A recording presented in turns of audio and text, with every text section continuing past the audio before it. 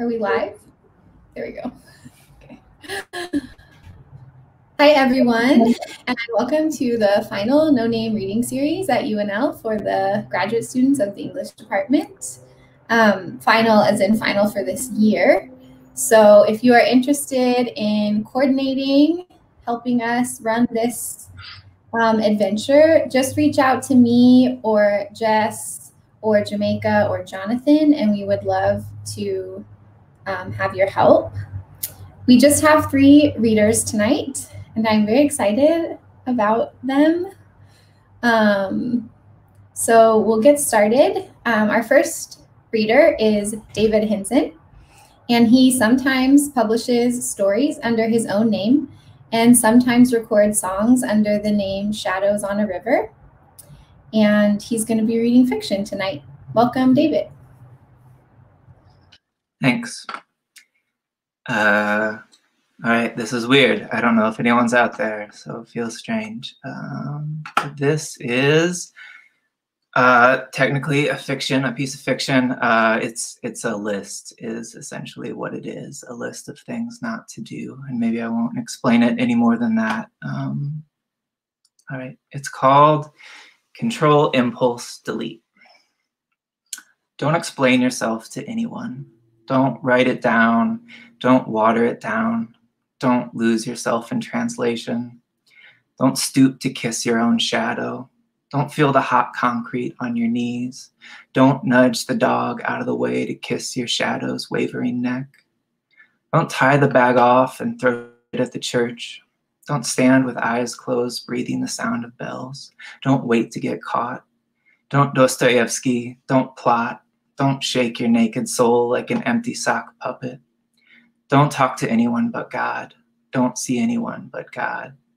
Don't run your fingers between the middle blinds. Don't imagine the moon's position in the sky. Don't breathe if you can help it. Don't doubt. Don't be stupid and try. Don't write an autobiographical novel. Don't assume your lust is unique or worthwhile. Don't make your life a story. Don't acknowledge beginnings or endings. Don't be clever. Don't be cute. Don't talk to anyone but God. Don't see anyone but God. Don't argue. Don't pick sides. Be sideless. Don't choose a body. Don't support a body. Don't seek out a body. Don't rely on your own body or the body of anyone else. Don't forget to include some sense of nature. Don't forget the kind of green that means water and eternity, green that holds. Don't forget your audience. Don't struggle. Don't forget about ease. Don't call anyone past midnight, past drink number 4, past the point of no return. Don't put yourself out there. Don't believe in the past. Don't judge so you never have to forgive. Don't trust the images in your head if you've seen them before.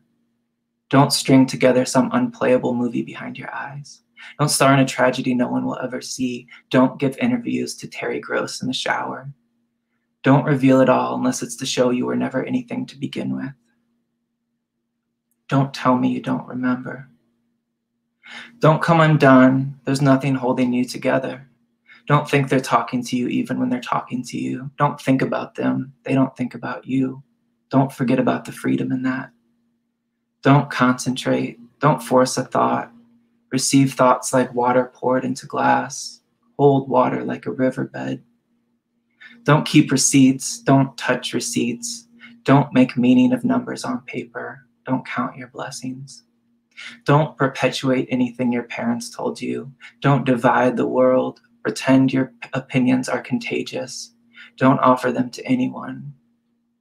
Don't pretend that loving is something you can do. People perform. Love emanates. Don't resist. Capitulate. Surrender. Send up the white flag. Play dead if you want to live. Don't assume I'm talking to you.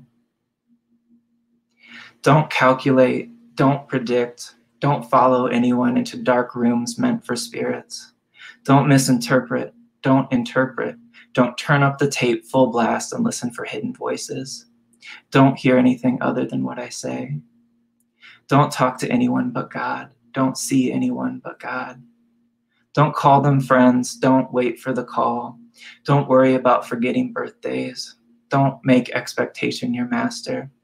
Don't check in. Don't probe for disturbances. Don't interpret the feeling filling the car.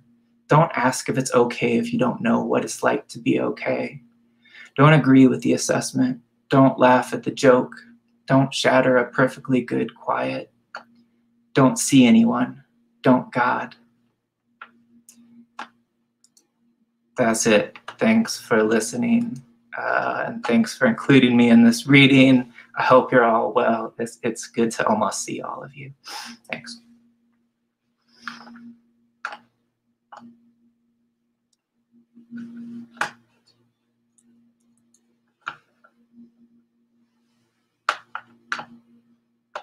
Katie, I think you're muted. Thank you, David. Good, because what I said wasn't important or cool. A few things to the readers. If you go to the comments section, you can see who's here. I just want to point that out because David felt like he was adrift amidst a lonely sea. All right, our next reader, Jess Poli, is the author of 4 chapbooks and co-editor of the collection More in Time, a tribute to Ted Kooser. She's a PhD student at the University of Nebraska-Lincoln and the founder and editor of Birdfeast and the poetry editor of Prairie, Schooner. Thank you, Jess. I think she will be reading poetry. Thank you, Katie. I will be reading poetry. I'm actually doing this crazy thing and doing the Poem a Day challenge in April, which is the first time I've ever done it. So I thought that I would read some new poems tonight. So that's what I'm going to do. Thank you all so much for being here. I know it's like really gorgeous outside in Lincoln. So, you know, we all appreciate it. This first poem is the title of the poem comes from something a farmer I used to work for always said anytime he had like a toothache or his foot hurt or anything. It's called "At Least It's Far From My Heart," is what the farmer said about the leg that was giving him trouble. Arthritis maybe, or an old injury from God knows what. A horse's kick, a run-in with a trailer hitch, a gate closed too quick. There are so many ways to get hurt in this work is what I'm saying. For example, the neighbor who lost his finger to a wood splitter, or the one whose sleeve got stuck in an auger while digging a hole. And then there are all the bent-kneed, middle-aged men climbing carefully down from tractor cabs, walking to their houses for dinner, hunched over, their limbs growing stiffer each day. But the heart is the thing that matters most. And was it this farmer's father or another's who was found in a silo he'd been cleaning after his had suddenly given up? Whoever he was, he'd been young, no more than 60, although it's likely he looked older from all the hot months spent haying fields and moving cattle, sun-exhausted and sore. And now I think about these men mapping out their injuries, counting the inches between the wound and the muscle pumping at their core, that great provider. How they might place a calloused hand over their chest at the end of a long day, just hoping for more. Future history. In the driveway, we look at the moon through the telescope that he carries from the cobwebbed garage. It's late. He speaks around a cigarette, narrating the lunarscape, its mountains and valleys, while I press my eye to the lens. He's careful not to touch me, even though only minutes ago I was wrapped around him, the darkness of his bedroom like the sky surrounding the moon. Afterwards, we look at a nebula, a streak of red and white dust. How old is that light, I wonder, but don't ask, because I'm thinking of the light between us, trying to pin down the point at which it will go out. This next poem, it's the only one I'm reading that's a little bit older, and one warning is there is some description of animal death in it, so if that's not your thing, just cut out for a minute. This is called Balm. It's morning, and in my arms, another lamb is dying. I've done this before, watched a horse, bloated and belly up, jerk its legs in its stall before the vet came with her needle to soothe it. But here, this small shaking body seems like a bigger death.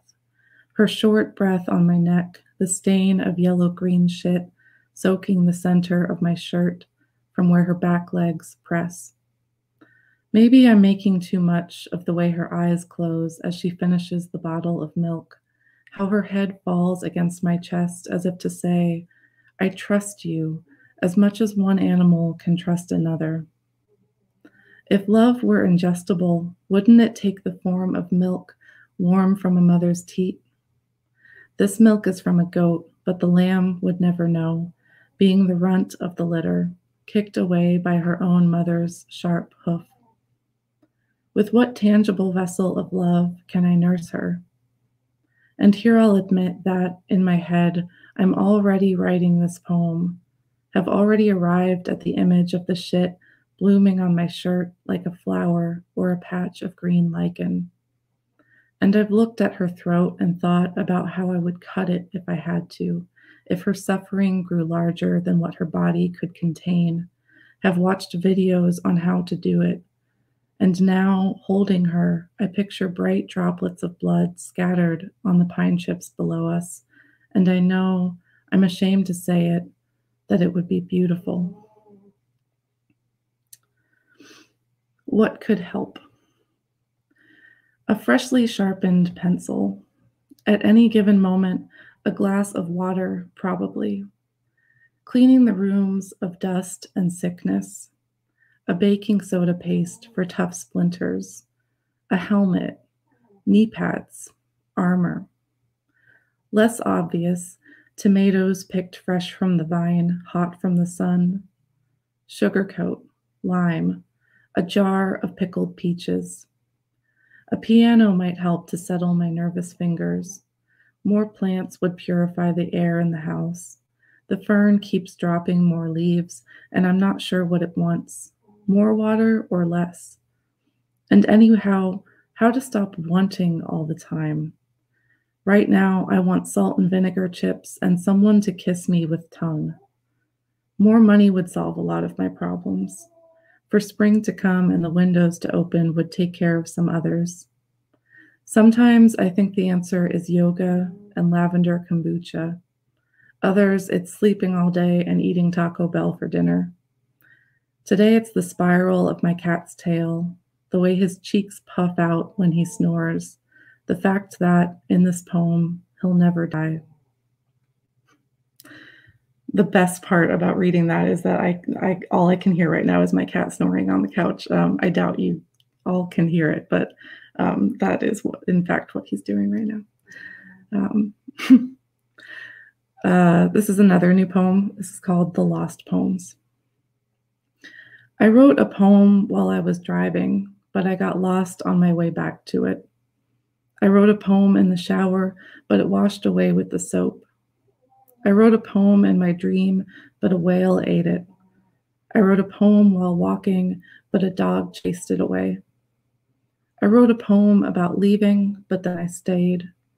I wrote a poem about memory, but I got everything wrong. I wrote a poem at the lake, but the wind fed it to the gulls. I wrote many poems about love, but it didn't change anything. I wrote a poem in my head, but I forgot it, except for one line. When you left, the house shook, then sank. And I just have one more poem to read. This one is about the sandhill crane migration that comes through Nebraska every year. If you haven't seen it and you live in Nebraska, then I highly recommend it. I got to go out there with my friend Briar just about a month ago, I think. And I had seen it before, but not in the morning. And so we got up really early and drove out there and we got there about 5 minutes before they all kind of lifted off all at once. And it was an incredibly emotional experience. So here is this poem. Sandhill Crane Migration, Kearney, Nebraska. No, this was not the edge of the world, though I thought it might be. Cranes lifting off the wide, silty river in a huge mass, churning, shifting as the light shifted, the sun making its slow way to the water. I didn't expect the tears that came, or not the tears themselves, but the reason for them, this witnessing of birds' bodies huddled together warmly on the water and flying in close lines along the horizon, a sight which suddenly raised a wild jealousy in me. To be close to that many bodies, to feel someone else's strong wing brush against your soft underbelly. I wanted that. I wanted to be jostled in line at the grocery store, waiting to buy milk and peanut butter, to get lost in a sweaty crowd at the Bourbon, listening to a band that only knew 4 songs. No, this wasn't the edge of the world, but it felt like we'd been coming to it again and again for the last year, getting closer to the sharp edge of ourselves, that place where we can stand no more, where there's an audible snap, and then all the grief floods in. The water was low on the river. Before I left, I stared at it moving across the silt that gathered around the bridge's piers. 2 cranes flew overhead and called out, and the sound echoed in me. Thank you so much.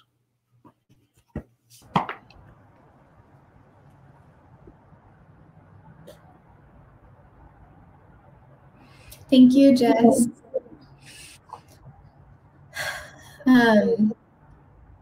Just getting a little choked up over here. Our last reader, Katie Schmid, is a poet, and her collection of poems, Nowhere, is forthcoming this August from the University of New Mexico Press. And I'm so excited for it and excited to hear her read. It feels like it's been a long time. So welcome, Katie. Thanks, Katie. Thank you to Jamaica and Katie and to Jess Poli. Also, so beautiful. That reading was so lovely. And David Henson, too. Writers are the best kinds of people because they feel so deeply and then they report back from those really big, deep feelings. And thank you, everyone, for being here today. My first poem is called Apartment Hunting. My mother is getting priced out of the 1 bedroom she hoped would be mine someday, and my parents have bought an RV to live in once my stepmom retires. And the residents of Hong Kong coffin rooms go to sleep sealed in 12 square feet, and I'm trying to think of something to say to terror, to lack. I know my job, and I know I don't have Ruckeiser's song. I don't have Clifton's brain. I have debt. I have the thin morning settled in a film over my body, the impoverished thinking of panic. The day gets so thin in the blue bare hour of dread. The day gets so threadbare from worrying, and I am shamed by how I long for the lush safety of money. The debt of my life is owed and owed and owed again, many times over, to what suffers because of me. I meant to say who. I say it now. Who? The nothing I know could sate 1,000 hungers. Who? I call you in from the large, capacious rooms of your pain. The God of suffering has laid down her guilt cloak and attends to you. I use this remaining space for my silence, that she might fill the world with listening. This one's called The Mary Jar, and it's got an epigraph from the Litany of Laredo, which is about, I believe, about the Virgin Mary, although I'm not actually Catholic, so I'm sort of stealing this. And the epigraph is spiritual vessel, vessel of honor, singular vessel of devotion. They told me a girl steals your beauty, but before she was born, I dreamed my daughter held the intricate lattice of my body and would return my beauty to me, refined in her many eyes.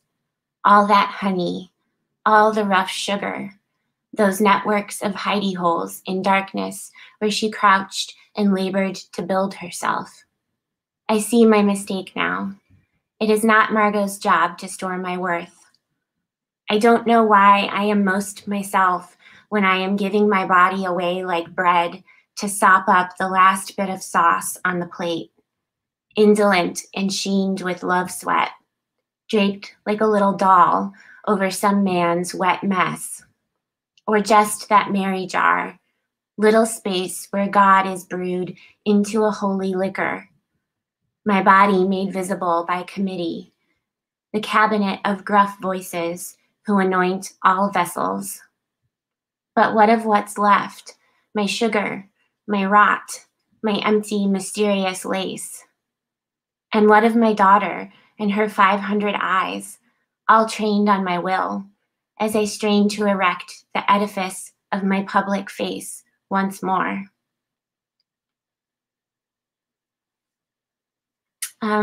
This one's called Pretend, and it's got an epigraph from a poem by Stephen Freck. The poem is called The Dark Villages of Childhood, and the epigraph is a brilliant and dangerous game pretending to be what one is. Everyone I know is hoping they'll survive their childhoods, even though their childhoods are 30 years old by now. The door I locked isn't foolproof because I am the fool who locked it. A fog seeps out of the keyhole, bearing a fragrance. That's all childhood is. Vapors of licked pennies, the smell of old book plates, the hot air in the room where you knew for the first time that you were damned to hell. I watch you fill with rage like a demented windsock man from a used car lot. Your father's rage has come for you, traveling those many decades toward you.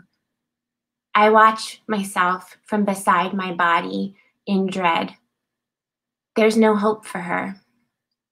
Hauntings, cravings, the smell of burnt cookies in the air from the moment he left me 3 decades ago. Who's to say it's not the same air? We'll have to let it carom through our bodies and come out the top. We'll have to try it on for size, see how it fits. The scared air Margot breathes is the scared air I breathed in my childhood room alone. She is only pretending to be scared, but to her, pretending is what is. How about you be Anna and I be Elsa? Okay. How about you be a bear and I be a wolf? Okay. How about you be a mama and I be a little kid? Okay, okay, okay. This one's called The Holiness of Degradation, and I can't take credit for that title because it's a title that the title is from a line by Leslie Jamison, and there's another line in here from that same piece. It was a really beautiful article that she wrote about, gosh, now it's hard for me to remember, like women's abjection, I guess. And it's a really beautiful piece, a really beautiful essay. The Holiness of Degradation. Anne says, what if you are not sick or bad? What if you are Katie? I know I have to fuck the stories that are fucking me. I think about the writer who spoke of despair that remains curious about the world, thirsty for justice and company, and what it would mean to keep myself company in this hateful hour. Accompany myself into hell, knowing that even in hell there is singing, the most beautiful singing. My dog noses over my body to find a warm, pained spot for her cold nose. It is dark tonight. Many hours of the night await me. It will not be enough to be good, Katie. You must be something you haven't created yet. To think you know anything of what you are is a laugh. To think you know anything. Like sitting in a Quaker meeting house and wishing Sylvia would shut the fuck up. And then you wake up into your mind and realize Sylvia is holding the oars that are rowing you to God. And God's universe is thick with the good black rot that means something will grow again. If you can only stay with me here, don't leave. This moment is safe if we don't think about the next. This holy room Sylvia let me into before she died and took the oars with her. I'm trying to stay in the boat, though I am beside myself. I am trying to be beside myself. Look, she doesn't have enough strength yet, but the boat is big enough for two. The boat is patient for what it wants. Wholly nothing, rolling forever. Her arms are not strong enough for oars, but she'll try her voice and see where that takes her. This one is called Questionnaire to Determine the Perimeter and Use of the Wound. Are you whole or are you a hole? If a hole, what kind? One you can disappear into? Tell us. One that you will spend your life crawling out of? Tell us. Consider to what use you might put the hole. Can it be mined? Can it be described? Will language adhere? Tell us. How might the whole be made to work? It is important that you know there could be scholarship money in it if you keep the narrative between 200 to 500 words, and our committee finds it a moving depiction of hardship. I want to say, you can't have me. I want to pronounce me mine with my eternal silence. Instead, I betray myself. I open my mouth and begin to speak. This one's called Rules of Engagement. Do you remember that fight we had when we were drunk and 20 years old? You tried to apologize by wearing a funny tie, and when I wouldn't look at you, you threw it in the yard like a real housewife of Decatur, Illinois. Back then, it felt like the least push could break it, but that fight didn't, and the 20 fights after it didn't either. In the bathroom brushing our teeth at 7 a.m. last week, you told me that some of the weird internet mystics say people we're heavily entangled with in this life are people we've traveled with before in other times. You were talking in that way you have, to gentle me like a nervous dog, more than to impart any information. It was so early that I missed the point and began to cry, thinking of us as mother and daughter, as lovers, as pet and owner, as rivals for the hand of the same woman. I knew you. I know you now. I'll never know you.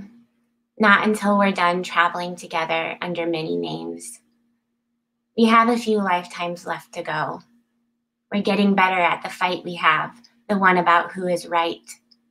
A few years ago, we learned how to stop trying to win. Now we're working on the part of fear that drops us into a dark room alone. I feel the net stretch to hold us where we're scared. We call the fight, come back to me. We call the net, the holy yes. I've got two more. This one's called Terrarium. My mother taught me to give kisses and hugs to relatives, their prize for being old and having lived to an ancient decade, multitude kisses from children, unwillingly given. A kiss could be a gift, something you gave in exchange for a gift, a party favor, something someone deserved, slick little sick harvest. I like to think I know better. I like to think when my nephew refuses to kiss me, I'm gracious about it, that I know his body's not for me, But I do crave the small wealth of his free affection. And I've lied. I've told men and women I wanted them out of deference, out of some sense of benign kindness, ignoring the sacred locks of my body's dam in my rush to please. I had so many years to be kind to myself. I have so few years to be kind to myself. So I am not better, even if I know better. What good is knowing if it doesn't live in the body? The sun is my mother, and I feed on her, drugged with her milk, and the nascent snake of a girl flips inside me. What I am looking for in my orbit of the myriad small rooms of my life is what comes after knowledge. I am looking for the wealth of my body, to wade into the spring and find it depthless, a passage to another world, if I but had the breath and nerve. This last one's called The Broken Net. My best art is longing. I walked the fields of the years, casting my heart forward like a net, and drew what luck I could back to me. In the fields were fathers, houses, front porches, not mine. I learned to possess the distance between my body and theirs. The net of my heart was full of holes and let out everything it caught. I thought one day I might learn to repair the net, catch whatever roams and make it mine. But as I walked, I saw I could no longer envy those with better nets, and what wanted to be lost would stay lost, out of fear or illness or some secret I couldn't know. What is mine is the net, broken though it is. Mine. Arms empty, the chasm of space between me and safety. Mine. I put my best art to rest. I shut the door on the wild expanse of want. Thank you.